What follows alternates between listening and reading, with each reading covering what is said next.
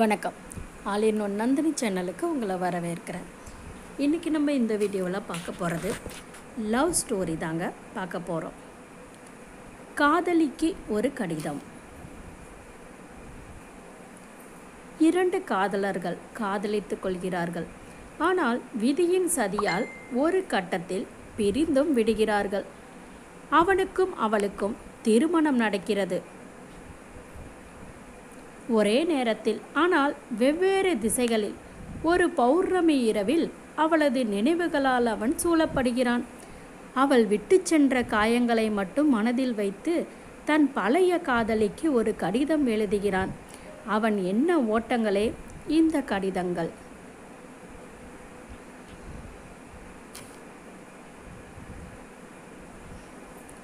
என்னவளே, எப்படி இருக்கிறாய் என்ற சம்பிரதாய வார்த்தைகளோடு நான் என் கடிதத்தை ஆரம்பிக்க விரும்பவில்லை.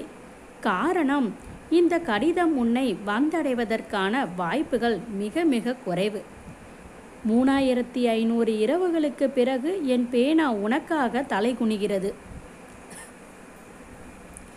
எனக்கு மனம் முடித்திருந்தாலும் என் மனதில் உன் அத்தியாயம் இன்னும் முடியவில்லையடி.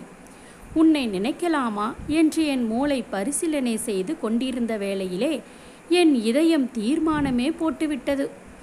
என்னவளே, உன் பெயரை கூட நான் எழுத விரும்பவில்லை. காரணம், என் மைத்துளிகளை என் கண்ணீர் துளிகள் அழித்துவிடக்கூடாது என்பதற்காக. 10 ஆண்டு பாலைவன வருடத்திற்கு முன்பு உன்னை நான் முதலாய் சந்தித்த போது நினைத்து பார்க்கவில்லை என் 20களில் முற்பகுதியில் மட்டுமே உனக்கு இடம் உண்டு என்று. எங்கிருக்கிறாய் அன்பே? உன் புதிய வாழ்க்கையில் நீ வசதியாகவே இருப்பாய் என்று எண்ணுகிறேன். அன்பே, உனக்கு நினைவிருக்கிறதா நம்முடைய முதல் சந்திப்பு? அந்த கல்லூரி வாசலில். அதே கல்லூரிதான் இன்னும் தன் கம்பீரத்தை இழக்காமல் இருக்கிறது. பாடங்கள் கற்றுக்கொள்ளும் கல்லூரிக்கு என் வாழ்க்கை பாடமாய் வந்தவள் நீதானே. 4 கண்கள் சந்தித்து கொண்ட அந்த வேளையில் 2 இதயங்கள் மௌன மொழியாய் பேசிக்கொண்ட நேரத்தில் 2 உயிர்கள் ஒன்றாகி போன அந்த காதல் உலகத்தில் உன் மனதினை கட்டி போட்டவள் நீதானே. பிறகு கல்லூரி நாட்களோடு நம் காதல் நாட்களும் வேகமாகவே நகர்ந்தது. தோல்வியின் மடியில் தூங்கிக் கொண்டிருந்த என்னை எழுப்பி வெற்றியின் விலாசம் கொடுத்தவளே. வாழ்க்கையின் அர்த்தங்களை புரிய வைத்தவள் நீ. வார்த்தைகளால் என்னை வசியம் செய்தவள் நீ. உயிரே, அந்த வசந்த கால மாலை பொழுதுகளில் நினைவுகள் இன்னும் உன் இதயத்தில் ஓடிக்கொண்டிருக்கின்றதா? அந்த மாலை பொழுதின் மயக்கத்தில் அழகிய சாலையோரம் நம் 4 கால்கள் நமது 4 கால்கள் உரையாடி கொண்டிருந்த போது உன் புன்னகை மலையில் நான் ஆசை தீர நனைந்த நாட்களையெல்லாம் இப்போது எடை போட்டு பார்க்கிறேன். பூக்களை நேசிப்பவளே, பூமகளே, உனக்கும் எனக்கும் வித்தியாசம் ஒன்றுமில்லை. நீ பூக்களின் அழகை ரசித்தாய், நானும் உன்னுடைய அழகை ரசித்தேன். என்னவளே, புன்னகை மலை பொழிந்தவளே, நீ எங்கிருக்கிறாய்?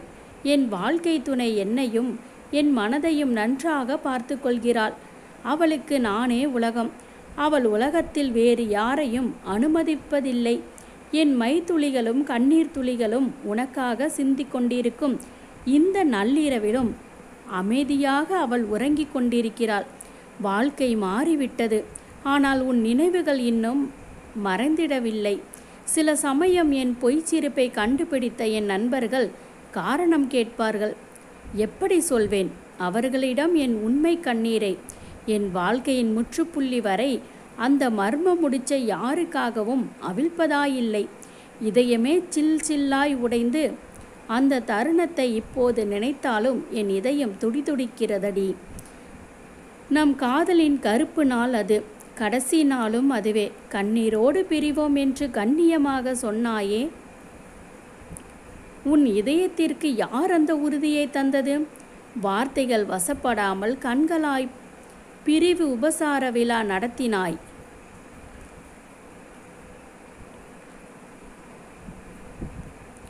காதலின் முதலும் முடிவும் கண்ணீராகத்தான் இருக்கும் என்று அன்றுதான் நான் புரிந்து கொண்டேன்.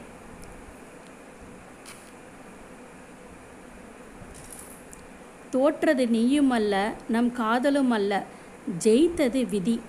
போகட்டும், உன் வாழ்க்கை பாதையில் இனியாவது வசந்தங்கள் குடிகொள்ளட்டும்.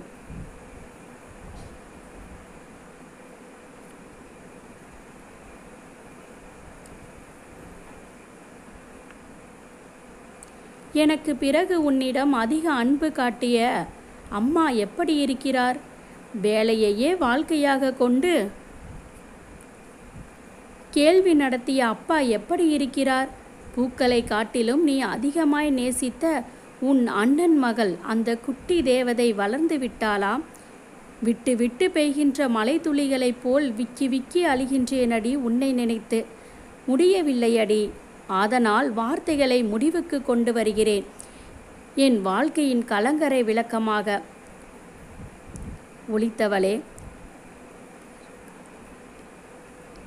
வெறுங்கல்லாய் இருந்த என்னை வைரக்கல்லாய் மாற்றியவளே, என்னை சூரியனாக மாற்றியே நிலவே என் வாழ்க்கை விடிந்து விட்டது.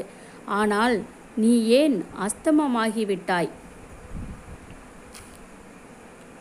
ஃப்ரெண்ட்ஸ், இந்த வீடியோ பிடிச்சிருந்துச்சுன்னா மறக்காமல் என்னுடைய சேனலை சப்ஸ்கிரைப் பண்ணிக்கோங்க. நான் போடுற வீடியோ அடுத்தடுத்து உடனே உங்களை தேடி வரணும் நீங்கள் நினச்சிங்கன்னா சப்ஸ்கிரைப் பண்ணிவிட்டு பக்கத்திலே இருக்கக்கூடிய பெல் சிம்பலையும் மறக்காமல் ப்ரெஸ் பண்ணிக்கோங்க. தேங்க்ஸ் ஃபார் வாட்சிங்.